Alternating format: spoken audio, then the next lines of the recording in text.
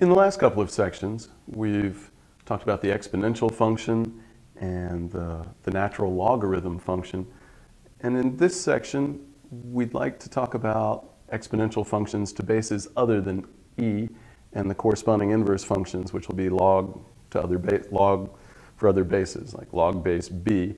In fact, we don't use logarithms with arbitrary bases very much in calculus. We'll see why. And even exponential functions with bases other than e aren't so common for us, but actually do come up more than the logarithm functions. So we have the exponential function, exp of x, which is e to the x. And we have its inverse function, the natural log of x, which is log base e of x. What we'd like is b to the x, so an arbitrary base raised to the x power. You can either consider this, I've said this in the last two sections, but it's still true, that what I'm about to do, you can either take as a theorem, if you already know what it means to raise positive numbers to arbitrary powers, including irrational powers, or you can take it as the definition of what it means to do that, either way. So b to the x, well, I should say first, we need, when we're talking about arbitrary real powers, we need for the base to be positive. If the base is 0, well, you'd have trouble when x is negative and when x is 0. If b is actually negative, then when x is even a rational number with an even denominator, you'd be taking even roots of negative numbers, so you don't want that. So you don't want b as 0, you don't want b as negative. So we require b to be greater than 0 when we do this. And then either by definition or by theorem, b to the x. Well, we know that b is e to the natural log of b because b being greater than 0, b is in the domain of natural logarithms, so natural log of b makes sense, and raising e to powers and taking natural log are inverse functions of each other. So this is just b, and then it's raised to the x. Well, but we know properties of raising bases to exponents. E raised to a power, raise that to a power, the exponents multiply. And so you get this, which means if you already know what it means to raise an arbitrary positive base to an arbitrary power, then it has to be the same as this. If you take it as definition, then you would define b to the x to be this. So whether you take it as definition or theorem, it's this, written in terms of x. We are saying that b to the x is e raised to the x times the natural log of b, which is the same as exp of x times the natural log of b. And it's easy from this to find the derivative. So we've got b to the x is e to the x times the natural log of b, or if it looks better to you, exp of x times the natural log of b. We want the derivative, b prime, b raised to the x prime. This is easy for us. It's the chain rule, and combined with our knowledge of the derivatives of exp. And you might think you need to know the derivative of natural log. No, b is a constant. We're assuming b is some fixed constant, so natural log of b is a constant. So this is just x times a constant. We don't need to use the derivative of natural log here. You take, by the chain rule, you differentiate the outside function, the exponential function. You leave the inside stuff exactly how it was. But then by the chain rule, you have to multiply times the derivative of the inside stuff. This is x times a constant. Its derivative, you just get the constant. So you get, and the derivative of exp, well, exp is its own derivative. So you get this times the natural log of b. But this was b to the x before we rewrote it in terms of e and x. This was b to the x, right? B to the x is e raised to the x times the ln of b. It's the same as this. So this is b to the x times the natural log of b. And this is our formula for the derivative of the exponential function with a general base instead of base e. Like with e, you get the derivative of e to the x, you get e to the x. The derivative of b to the x, you get b to the x, but times the natural log of b. When b is e, of course, you get e to the x times the natural log of e, but the natural log of e is 1. The natural log of e is just 1, so this agrees with our formula for the derivative of e to the x when you take b to be e, because this is e to the x times 1. All right, so it's important for us to know when the natural log of the base is positive and when it's negative, so that we know whether the derivative is positive or negative. Draw b to the x. B is positive. B to the x. Right? B to the x, in fact, I should have said this, is a function that you can give it any real number, and it gives you back positive real numbers because e to the x had this property, and we defined it in terms of e to the x. It can give you back any positive real number. But we need to know, since the derivative of b to the x is b to the x times the natural log of b, and we know it's important to know where the derivative is positive and where it's negative, so that we know where this function's increasing, where it's decreasing. This part's positive. This will be positive, negative, or 0, depending on the value of natural log of b. Well, we know the graph of natural log. It looks like this. And so what you should know is that, yes, the natural log of 1 is 0. And then if b is greater than 1, natural log is increasing. So if b strictly increasing. If b is greater than 1, the natural log of b is greater than 0. When b equals 1, the natural log is 0. And if b is less than 1, the natural log of b is some negative number. So if b is less than 1, the natural log of b is negative. Okay. So what does this tell us? Well, this case is particularly simple. If your base is b, if b is 1, if your base is 1, then b to the x is a particularly stupid function, or not stupid, particularly trivial.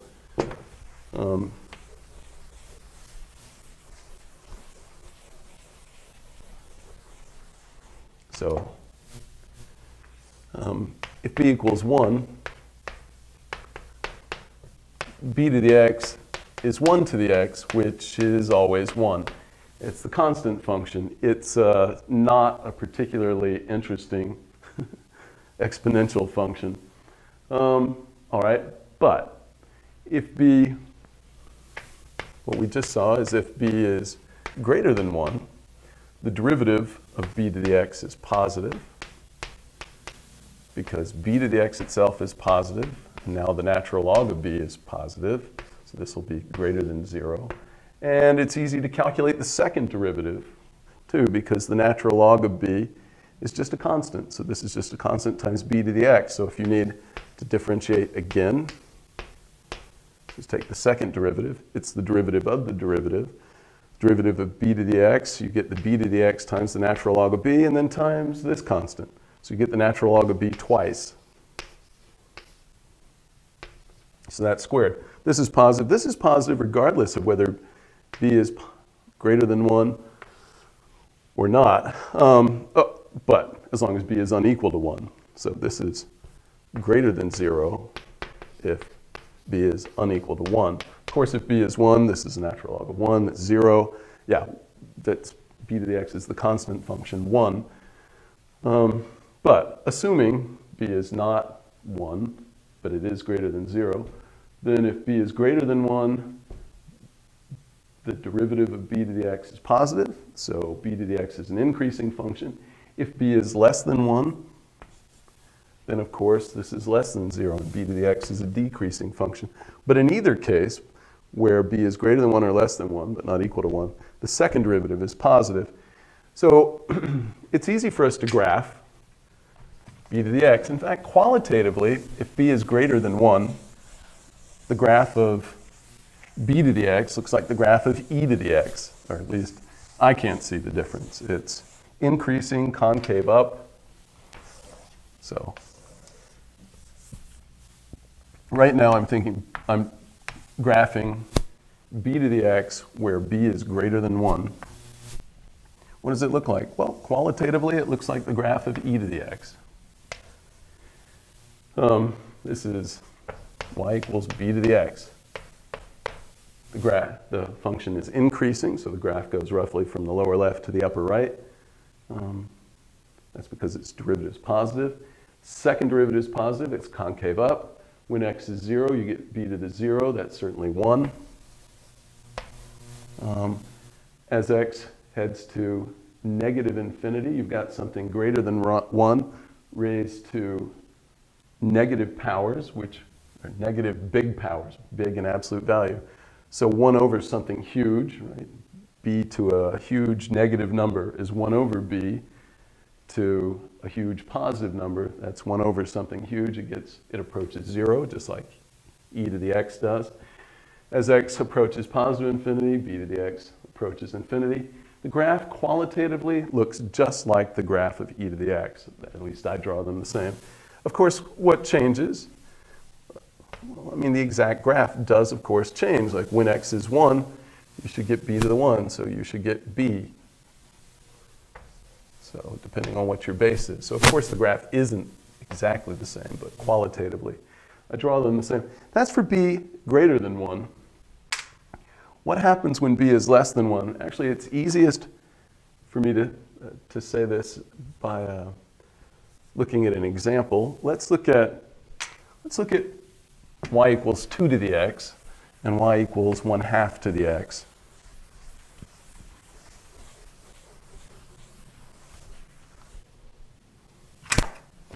So as an example, let's look at y equals 2 to the x. Well, 2 is greater than 1. Qualitatively, this graph looks like what I just drew. It looks like this.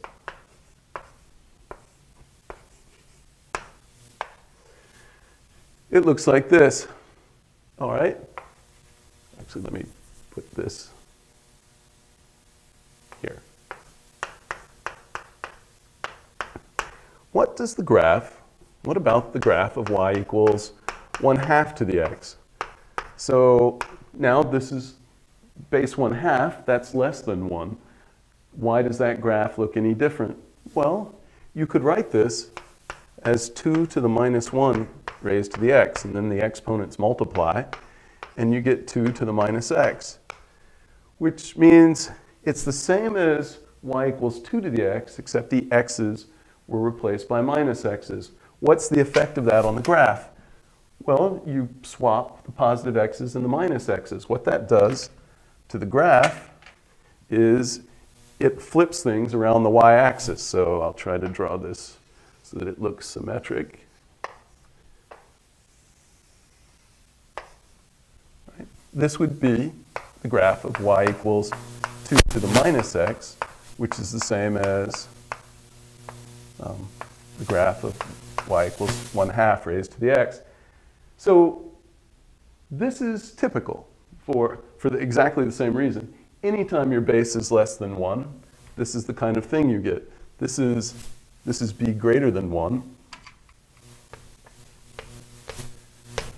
And b less than 1.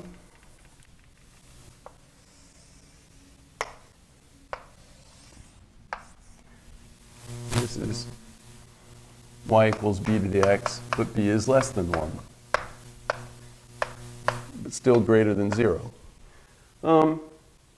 Right, and as we saw, the derivative for this, the derivative, you have y prime is b to the x times the natural log of b, and if b is less than 1, the natural log is negative. So, yeah, we'd get a negative derivative, which should mean the function's decreasing. Yep, we see a decreasing function. It goes roughly from the upper left to the lower right, still concave up, as we said that it should be. And if you want to throw in where b equals 1 into this picture, it doesn't look like the others so much, but yeah, when b equals 1, you kind of get, well, you don't kind of get, you exactly get this. This is y equals b to the x if b equals 1. It's just the constant function 1. So you can think of it as the transition between b being less than 1 and b being greater than 1. Here's this transition b equals 1, and you get the constant function. Okay. There is the question, of course, why would you want to use another base other than e? After all, we can write any function in terms of another base. We can write it in terms of e. You just rewrite 2 as, that's e to the natural log of 2. Then it's raised to the x, and then the exponents multiply. So you can easily convert a problem to another base into a problem about e.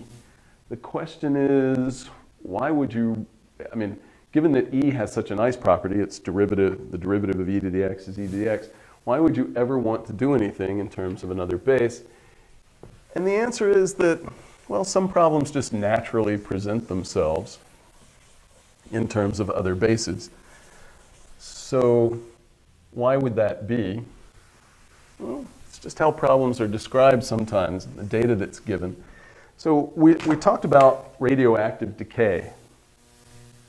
Radioactive decay, you had A of t is the amount of radioactive material.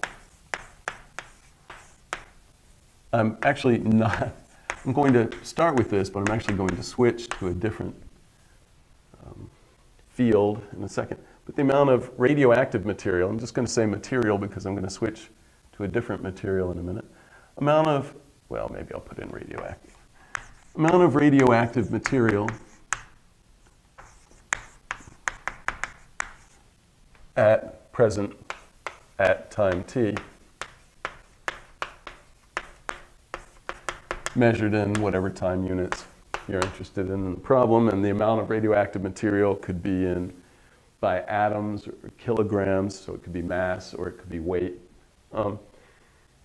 What we saw is radioactive decay. The rate of change in the amount is proportional to the amount present, and we inserted an explicit minus sign so that this k would be positive. Great.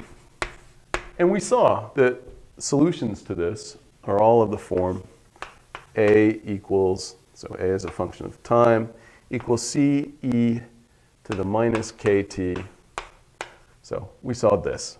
And in fact, just by plugging in t equals 0, you see that that constant c is actually the initial amount of the material, the amount of material at time 0. So we had this. And this is what happens with radioactive decay, and it's why it's called exponential growth and decay, because for physical reasons, you know that something is increasing or decreasing at a rate proportional to the amount present. And if you actually solve this differential equation, this is what you get. Okay. So what? Look, we've got e's. Why would you want another base? Well, because of the way that radioactive decay rates are specified, or actually the decay rates of drugs that are, some types of drugs that are given to patients. So this kind of decay doesn't just happen for radioactive materials.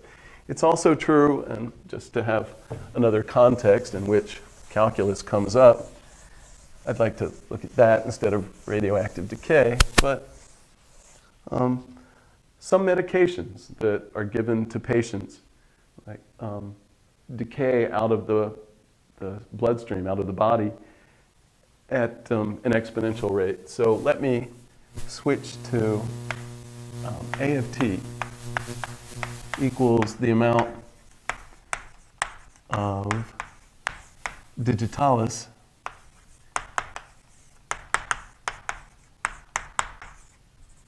So this is a heart medication, which does decay roughly exponentially. Amount of digitalis in a patient's system, patient's body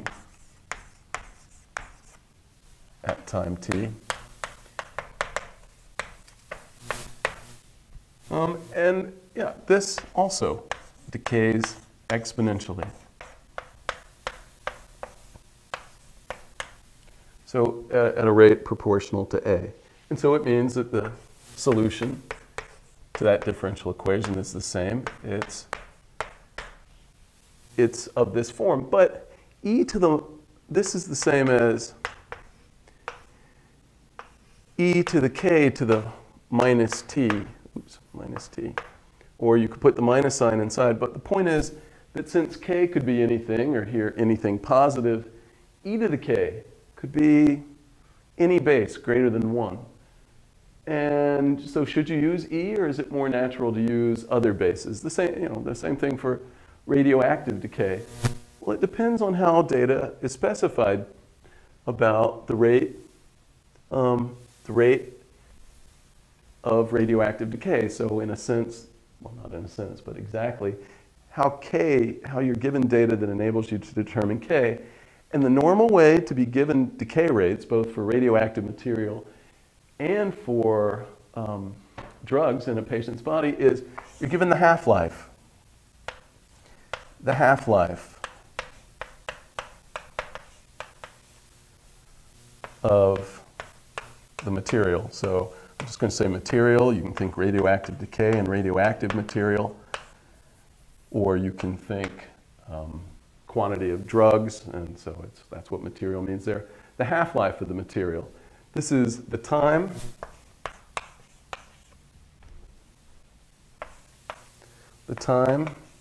it takes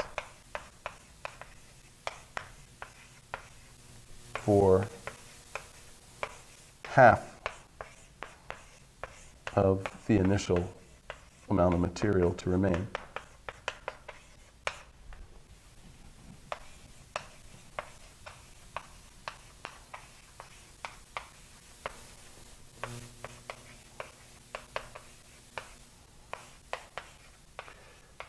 And as we'll see in a minute, it's independent of how much you start with. If you've got some kind of material that decays exponentially, then you might think, oh, well, it takes half the amount of material to remain. Well, maybe if I start with a different amount of material, this time would be different. No, the point of specifying the half-life, or part of the point, is that it's independent of the initial amount. Regardless of how much you started with, the amount of time it takes half of it to remain, so half of it's gone, is the same. So, all right. So I actually know the half-life of digitalis. It's approximately, but we'll assume exactly. So the half-life of digitalis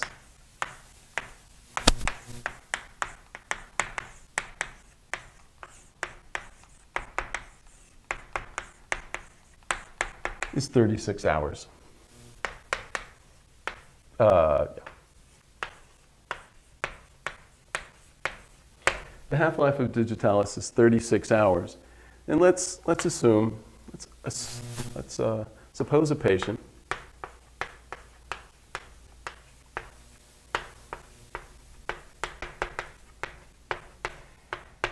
is given, I had to look up a reasonable dosage, is given 250 micrograms. So this is micrograms.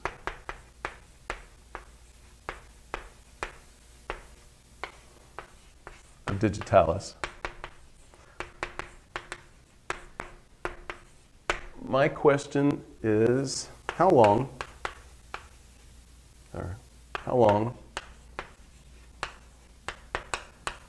will it take before only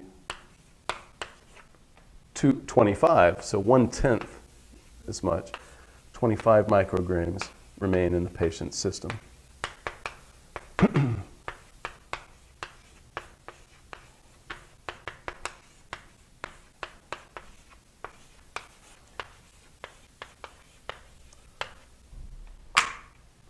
All right, this is the problem that we'd like to look at.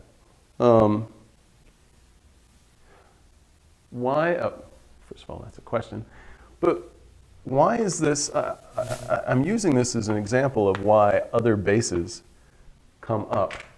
So why is this more natural to do in some base other than base E? After all, I gave the solution to the differential equation in terms of E.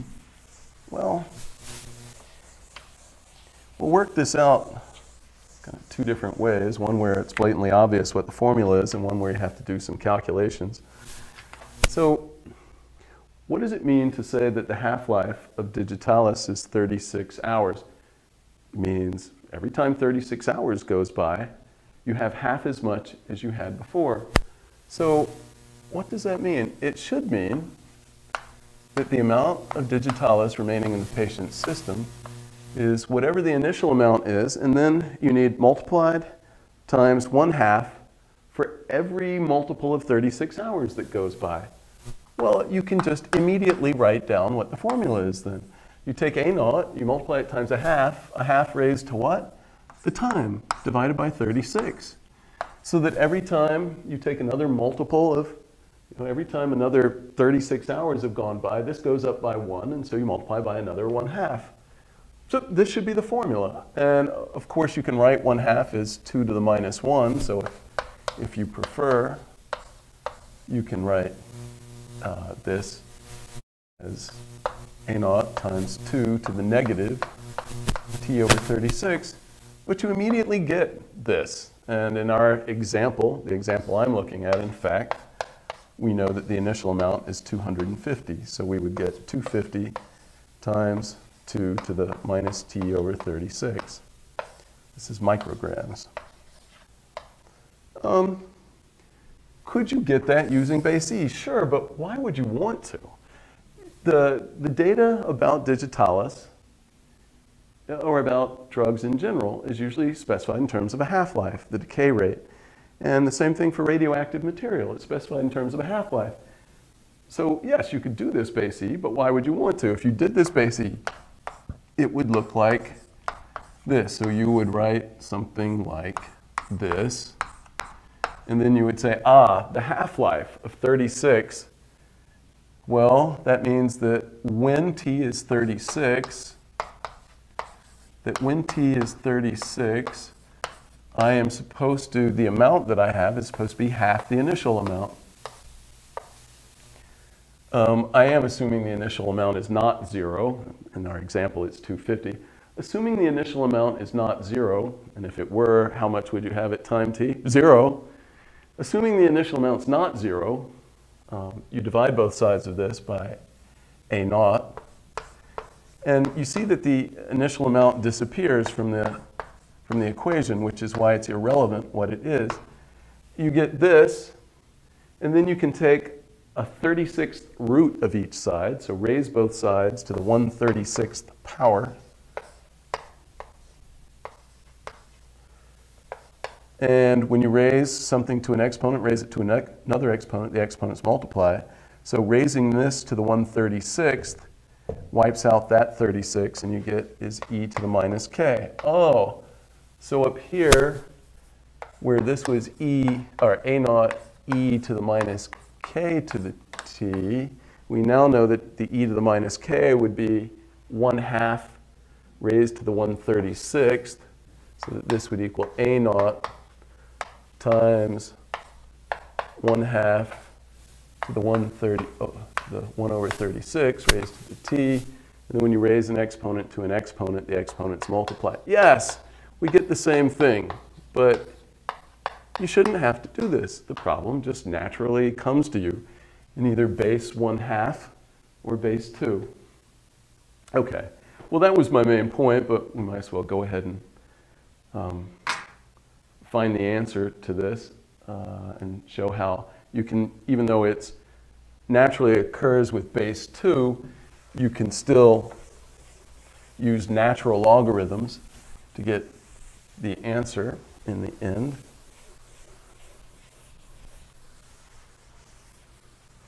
So we now have that the amount of digitalis in this example is 250 times 2 raised to the negative t over 36. And the question is, how long does it take before there are only 25 micrograms, this is in micrograms, before there are only 25 micrograms left in the patient's system? So you set a equal to 25 and you solve for t. So we need to solve, I'm going to drop the units until the end. T is in hours. Maybe I will write that so that we don't forget, because we were given the half-life is 36 hours. So we need to solve 25 equals 250 times 2 minus t over 36. We need to solve this for t. You divide both sides by 250, so you get 25 over 250. So that, of course, is a tenth, equals 2 to the minus t over 36. We would like to solve for t.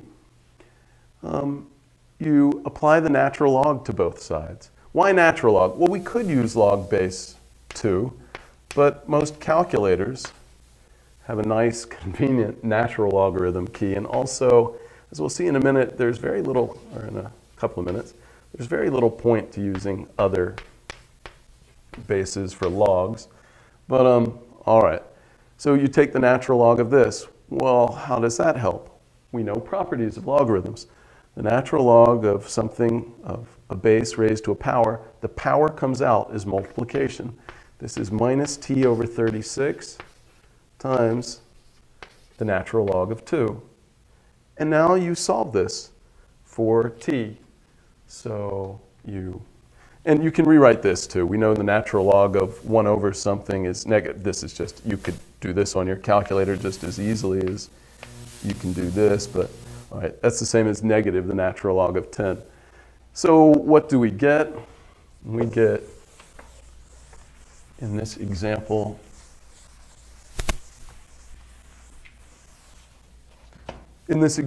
we get that, so multiply both sides of this by minus 1, multiply by 36, and divide by the natural log of 2. You get that t should be 36 times the natural log of 10 divided by the natural log of 2. I'd certainly get out a calculator to do this, except I actually have the answer, the approximate answer written down. This is approximately 119.59 hours.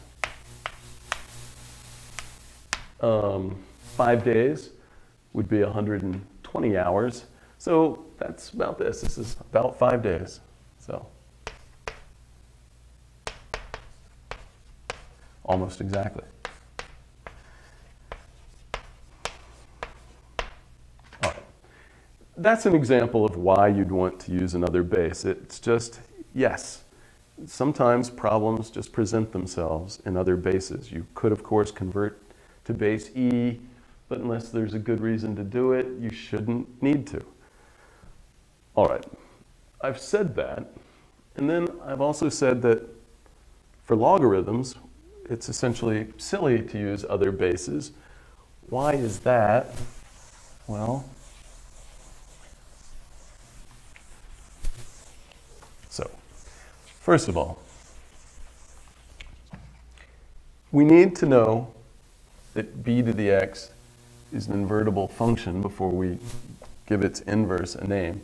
So y equals b to the x. What we saw is that b prime of x is positive if b is greater than 1.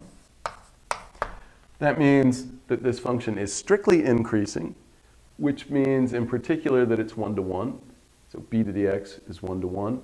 And it's invertible, where the domain of the inverse function is taken to be the range of this, which would be all positive reals. B prime of x is less than 0 if b is less than 1 and still greater than 0.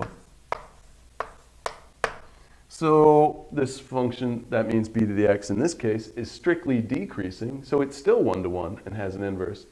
But if b equals 1, then the b to the x is the constant function 1.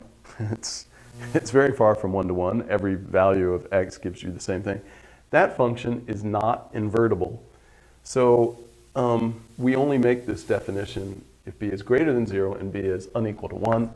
Definition,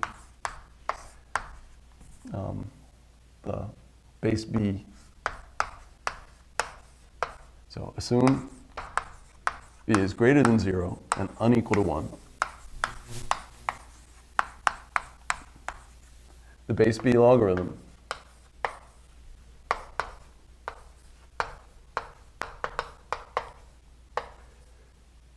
log base b of x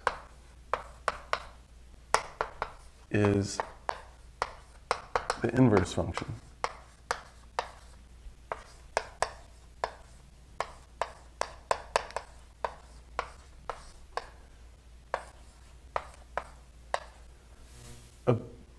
Of b raised to the x power. So the domain here is the range of b to the x. So the domain of this function is all the positive real numbers, and the range of this function is the entire real line. You can get anything. So graphs of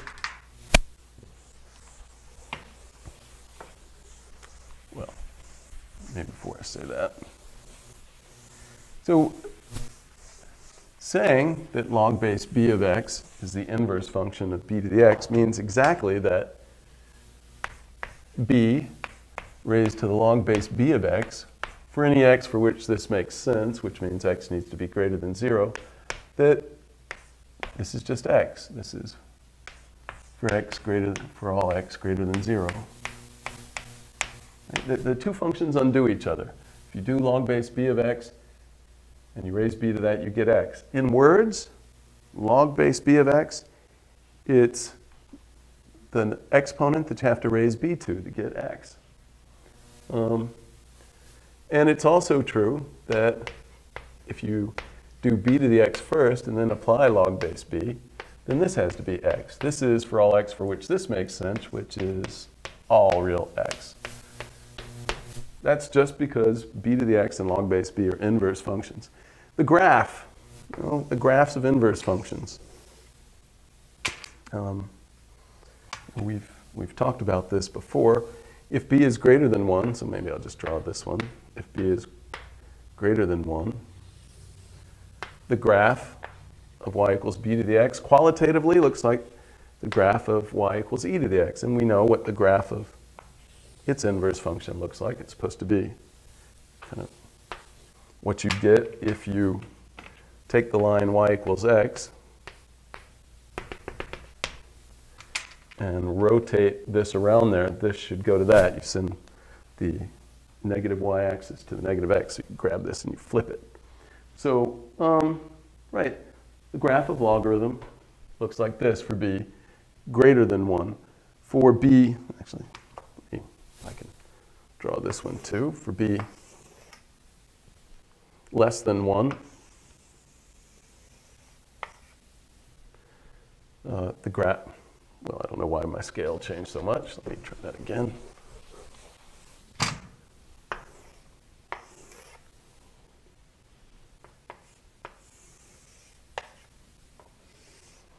So here's y equals b to the x if b is less than 1 and greater than 0, you get the graph of its inverse function, still by rotating the graph around this line. Right, so it will, so let's see how we can draw this. It's, what color do I want? Because it will intersect. It should do, it will do this kind of thing right here. It intersects right here and has to approach that, and then it has to do, that looks pretty good. It has to do. So here's the graph of y equals b to the x, where b is less than 1 and greater than 0, and here's the graph of log base b of x, so y equals, where b is between 0 and 1.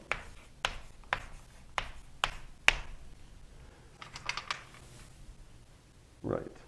Okay, so why did I say that log base b is rarely used? Certainly, I mean, we could use it anytime we have other bases other than e, but while it's easy for us to switch to base e for exponential functions, it's even easier for logarithmic functions, and in fact it's so easy it makes using other logarithms kind of silly. So let me remind you, if you have b to the x, that's e to the natural log of b to the x, which is e to the x times the natural log of b. Great. That's pretty easy, but what's even easier, I'll call it a theorem, but it's almost too easy for this. Log base b of x is the natural log of x divided by the natural log of b. And so its derivative, well, this means it's just 1 over b. In fact, I'll write it that way. Right? Understand what this says. It says that this constant, 1 over the natural log of b, is a constant. Multiplied times natural log of x gives you log base b of x. So the difference between this function and natural log, multiplying by a constant. That's so simple that log base b of x is, it's so unnecessary to use it that it's very rarely used. And so the derivative is certainly easy to calculate. The derivative of this, of log base b of x, well, you get this constant times the derivative of ln of x, which is 1 over x.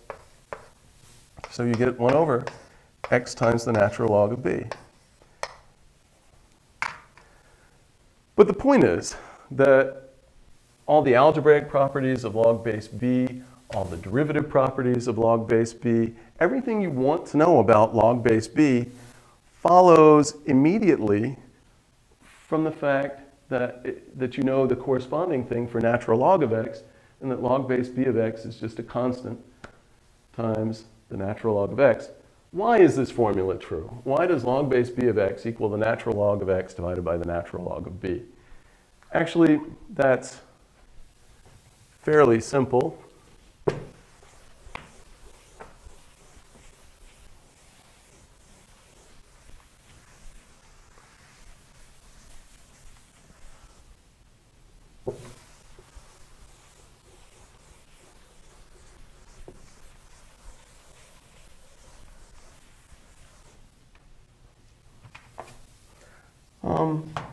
Or actually, it's very simple. What does it mean to be log base b of x? Log base b of x, by definition, is what you have to raise b to get x. So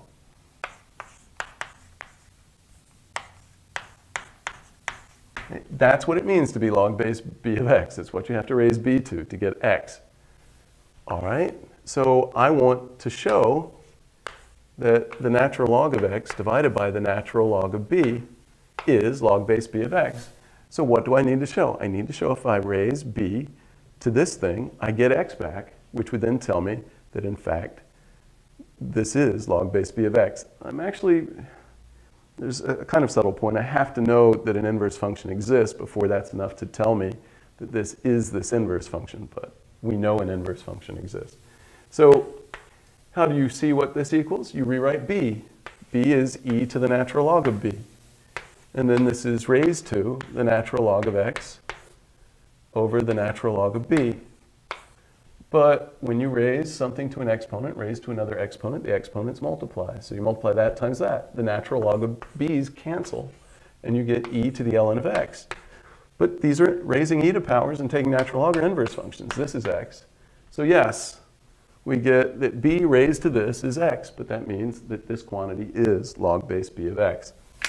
So I'm not going to spend any more time on properties, algebraic properties of log base b. You should have learned those in like a pre-cal course or an algebra course.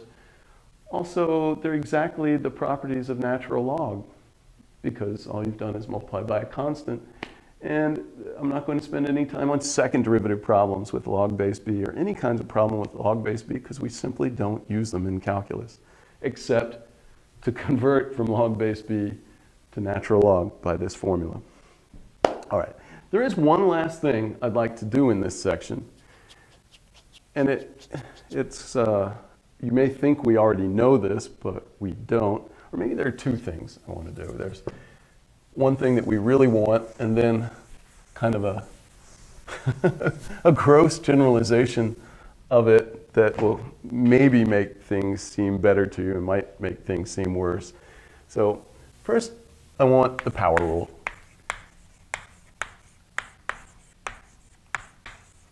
The power rule.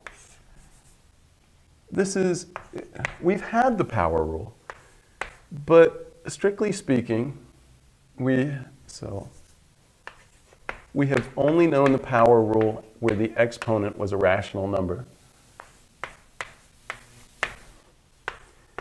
And we want to know the derivative of x to the p, even if p is allowed to be irrational. And when you're allowing arbitrary powers, then you want your base to be positive. I should say, up until now in this section, I've had a fixed base and a variable exponent. This is a variable base and a fixed exponent. But the point is, the base is now not just e. And so how do you take the derivative of this? And why does the power rule give you something that we're going to get through exponential functions? Well, here's how it goes. You rewrite x as e to the natural log of x. That's x. And this is raised to the p, and we want its derivative. You raise an exponent to an exponent. The exponents multiply. So you get this. This is the derivative of e raised to something. So we use the chain rule. You differentiate the outside function, raising e to powers.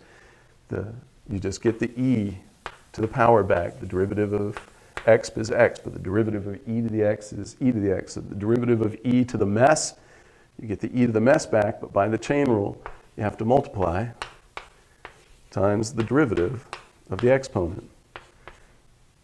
P is a constant. Right? And suppose x is greater than 0, and say this, and p is constant. We're only looking at positive x's, but p is constant. So this is a constant times the derivative of natural log of x. That's just 1 over x. So we get, and you rewrite this. Before we messed it up, this was x to the p. Right? You get e to the natural log of x is x, and then the p stays in the exponent. This is x to the p, and this part, you get the p times 1 over x. But then x to the p divided by x, you subtract 1 from the exponent, Put the p on the left for aesthetic beauty, and you get p x to the p minus 1. Yes, that's the chain rule. Of course, we've known the chain rule for a while, but first we knew it for natural numbers, then we knew it for integers, then we knew it for rational numbers, so fractions. This is how you get the chain rule for arbitrary real powers. It's by going through derivatives with base e. Great. So now we know the chain rule, not the chain rule, the power rule, where the power can be arbitrary. Now the really last thing I want to say is you might wonder why the power rule and derivatives of exponential functions look so different. So what we've just seen is the derivative of x to the p is p x to the p minus 1. This is if p is constant.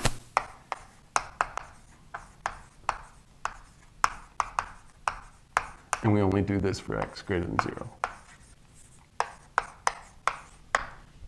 All right. On the other hand, we know that the derivative of b to the x is b to the x times the natural log of b. This is if b is constant, b greater than 0. Well, these don't look anything alike. Here's the power rule, the derivative of x to the p, px to the p minus 1. The derivative of b to the x, b to the x times the natural log of b. What's the difference? Well, these are very different kinds of functions. Here, the exponent is fixed, the base is variable. Here, the base is fixed, and the exponent's variable. All right, so in that respect, they're very different functions.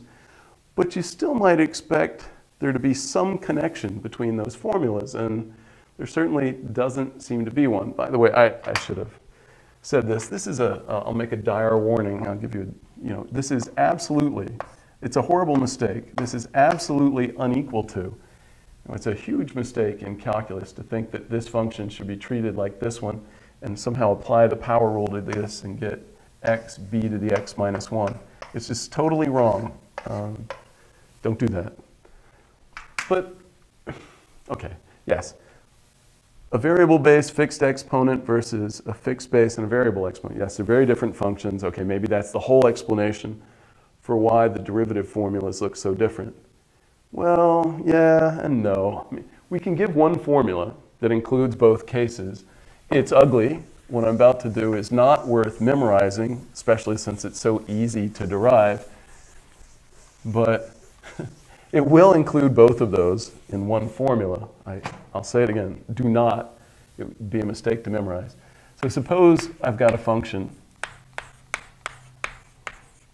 g of x, and it's always greater than 0, or at least for the x's in this problem, it's greater than 0.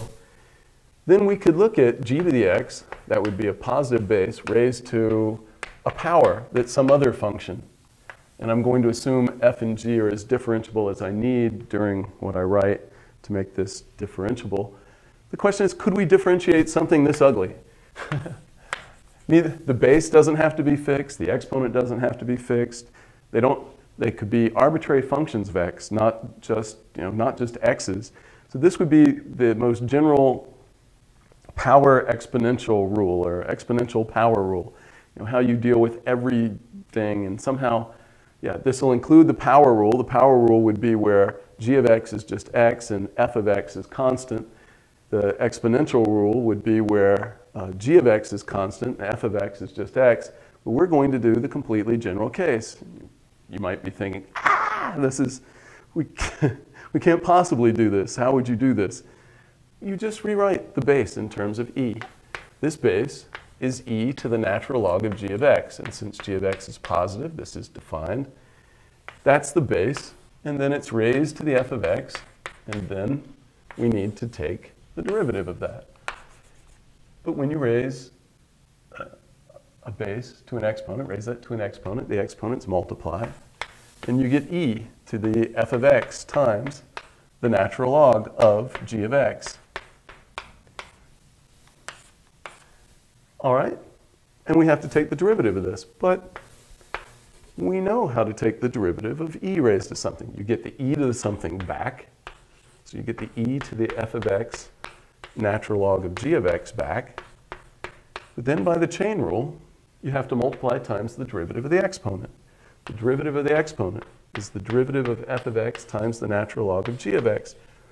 But now there's product rule and some chain rule, but this is very manageable. This is something we can differentiate. So you do.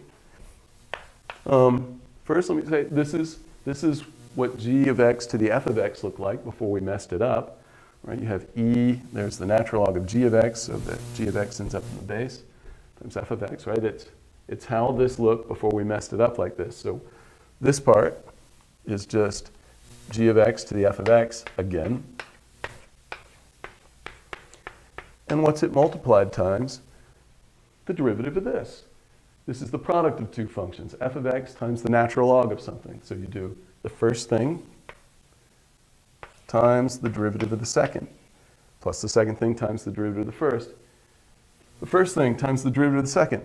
The derivative of natural log of g of x, you have to do the chain rule. The derivative of natural log, you get 1 over the g of x. But then by the chain rule, you have to multiply times the derivative of the stuff inside. So times g prime of x. We were doing that in the midst of the product rule. So it was the first thing times the derivative of the second, plus the second thing, the ln of g of x, times the derivative of the first. So plus the g of ln of x times the derivative of the first function, f prime of x. Gross! You know, you're thinking that's completely disgusting. Well, yeah. What did you expect? But we can make it look a little better. So what did we just get? We got that the derivative of g of x to the f of x is, and if you simplify this stuff, so for instance, put this f of x over here. You divide it by g of x. Well, that would subtract 1 from the exponent of g of x raised to the f of x. Then you'd have the g prime of x. Then this part, well, nothing much happens with that. If you rewrite this in its nicest form, you get f of x times g of x raised to the f of x minus 1 power times g prime of x plus g of x raised to the f of x times the natural log of g of x times f prime of x. Absolutely do not memorize this, but look at it. This is a completely general formula. This part contains the power rule computation. We had g of x raised to the f of x. The exponent comes down as multiplication. You subtract 1 from the exponent. And then by the chain rule, you have to multiply kind of times the derivative of the inside stuff, so times the g prime of x. So if you were just thinking of the power rule, you might write just this part. But then here's the part that corresponds to the derivative of an arbitrary base, because you get g of x to the f of x, just like here you get the b of x back again, times the natural log of the base. Here's the natural log of the base, times, and now it's like a chain rule part. It's the derivative of, multiplied times the derivative of the function that was in the exponent. So yes, this summation might even be what you would guess, that, oh, because you have this when the base is variable and this when the base is constant, somehow you should just add those two things. Well, yeah, we just verified that. I'll say it for a third time. Do not memorize this. It's too complicated. It's easy to derive. Just by rewriting the base in terms of e, you can only memorize so much stuff in a math class. It's better to memorize the simple stuff and rederive the stuff that you can rederive quickly. Okay. In the next, this is all I want to say about bases other than e. In the next section, we'll have to start in on trigonometric functions, so it'll seem completely different.